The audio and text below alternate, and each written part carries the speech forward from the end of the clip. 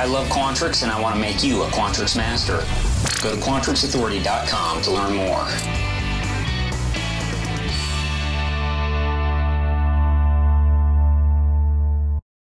Hey, welcome back to another Netcast. I'm Rich Lopez, Quantrix Authority. I think it is fantastic that you joined me today for episode number 242.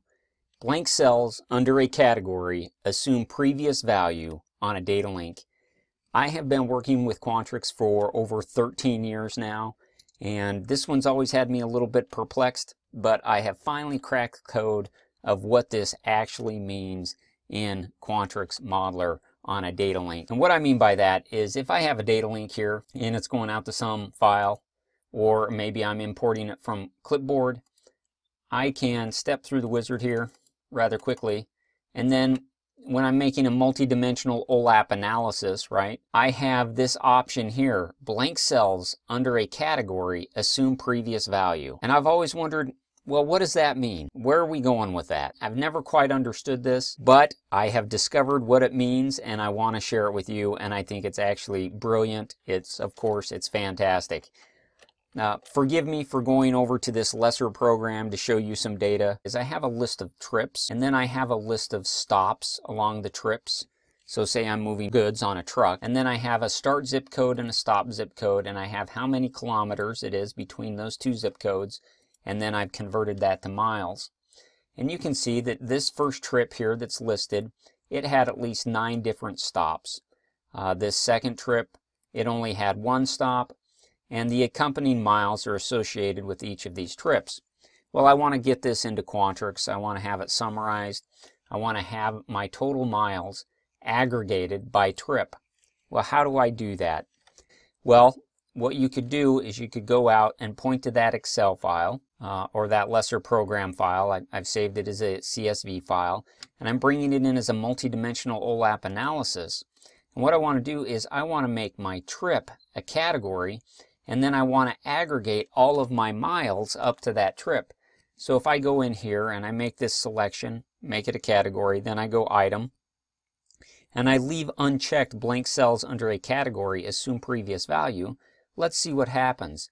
When I want to aggregate my miles, I go ahead and I say sum, and I'm just going to finish this out.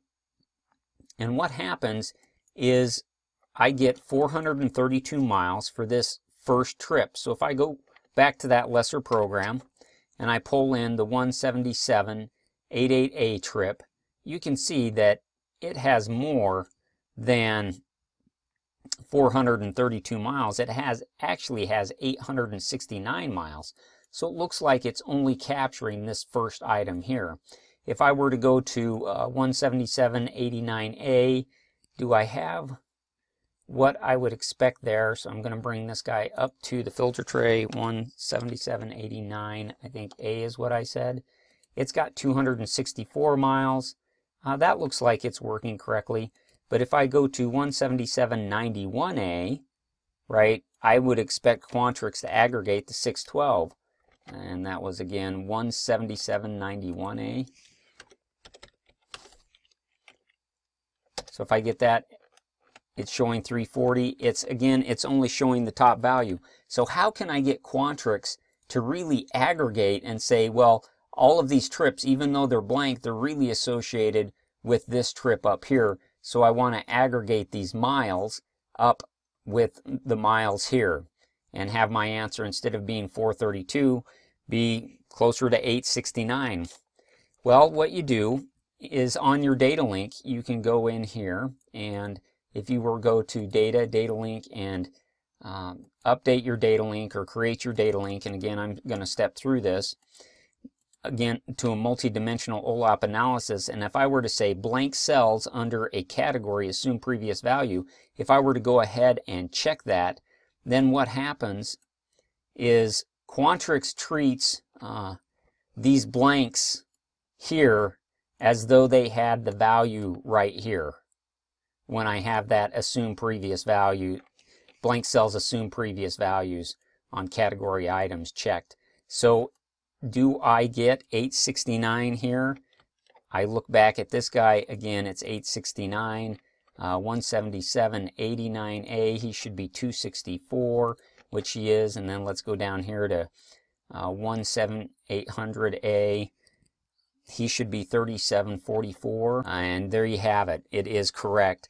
And again, what I'm doing is I'm going to DataLink, I'm editing that DataLink, and I am selecting blank cells under a category assume previous value. That's what it means.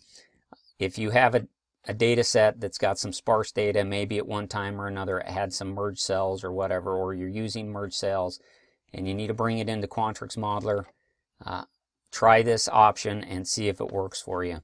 And if you have any questions about data links, importing data, I do hope that you'll reach out to me. I absolutely love Quantrix. It makes my day. It brings a smile to my face every day I can use it, and it makes me even more joyful when I can help somebody else. So please ask me any question about Quantrix. Please join me again for another episode of Quantrix Authority with Rich Lopez. Today's podcast is brought to you by QuantrixAuthority.com. I love Quantrix, and I want to make you a Quantrix master.